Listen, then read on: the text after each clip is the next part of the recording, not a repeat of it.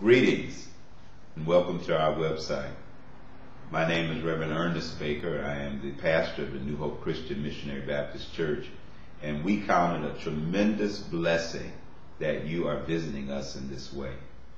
In this day and time of economic turmoil, moral decline, the attack on the family unit, it's no wonder why so many are living this life with a hopeless perspective.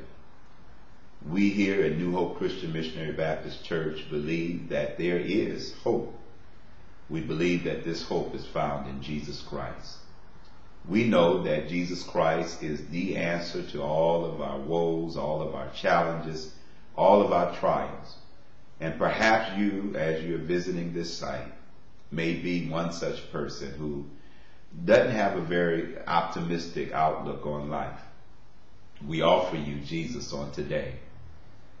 The wonderful thing about salvation and becoming a Christian is that anywhere you are at any time, you can make that transition simply by recognizing that you are a sinner that needs a Savior. Recognize that Jesus Christ is that Savior, and the way that He saved you was by dying on the cross, being buried, and then rising from the grave, just as He said He would. If that's you today, why don't you make that confession?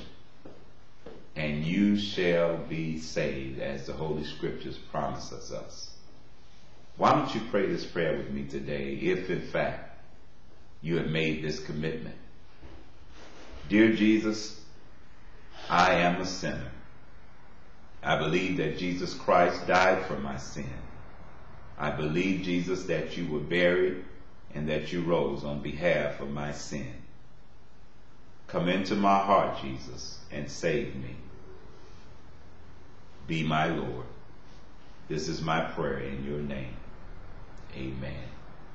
Now, if you prayed that prayer with me today, congratulations.